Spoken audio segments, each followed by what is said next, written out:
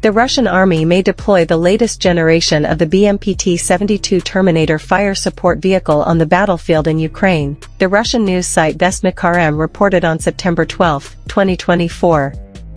The BMPT vehicle used by the Russian troops, known as the BMPT Model 2017, is an updated version of the BMPT-72 Terminator 2.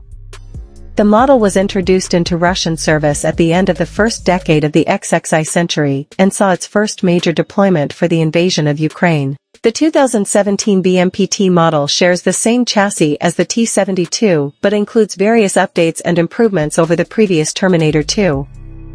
The vehicle retains primary armament consisting of two 30mm 2A42 machine guns, 4 9M120 Ataka anti-tank guided missiles, secondary weapons such as a 7.62mm PKTM machine gun and automatic grenade launchers.